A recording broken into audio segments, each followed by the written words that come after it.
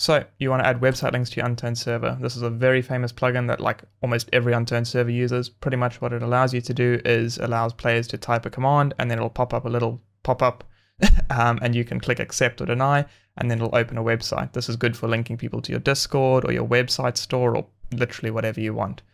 Thankfully, it's super simple to install, so I'll show you how. All you need to do is go to your Unturned server, click on plugins. You're going to want to search for website command and then you're going to click install.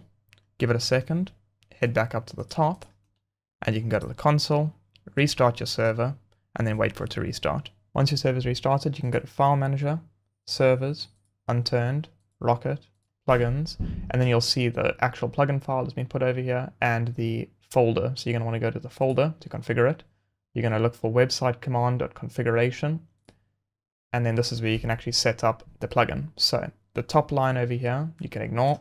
The second line is open URL on join. This is, do you want a pop-up to show every time someone joins a server? So a lot of the times people will link this to their Discord or their website or like the main thing. So literally every single time someone joins the server, they'll get that link.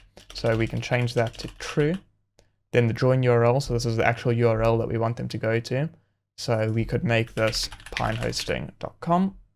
Then the join description, this is just the text that like gets shown on the pop-up, so you can write whatever. You can be like the best hosting company ever. So now it will, when they click accept, it'll take them to pinehosting.com and the description will be like shown on that actual pop-up. Then we have website command. So now this is where you actually set the command that can open the website. So we have URL. So this is whatever URL we could have at youtube.com, for example. Then we have description, which is the same as above. That's just the text that goes there. So we can go video platform, for example. Command name, so this is the actual command. This is also the same as the permission that you need to give the user. So you could call this one like YouTube. So now if someone does /YouTube, it's going to open the pop-up.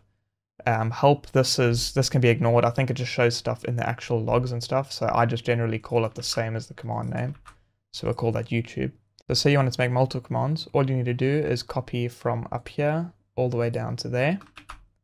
And then you can paste it a couple times. For example, let's say you wanted 3 of them. So now you could change this one to discord.com and this one to mywebsite.com, for example. And you can go and set all of these up individually. As you can see, they're all like little groups kind of thing. Then once you're done with that, all you have to do is save the file and then restart the server and it'll all be working. One important thing to remember is to head to your permissions file, which is found servers, unturned, rocket, permissions, and make sure to give the user permission. So for example, the default group, you'd want to give them permission to website, for example. So now when they type /website, it'll actually work, and make sure to save that. But that's it. That's all you have to do. And then you should have website commands working. I'm sure you're sick of Brad by now. But if for some reason you want to hear more, then make sure to subscribe down below. We got loads more coming, and I'll see you in the next video.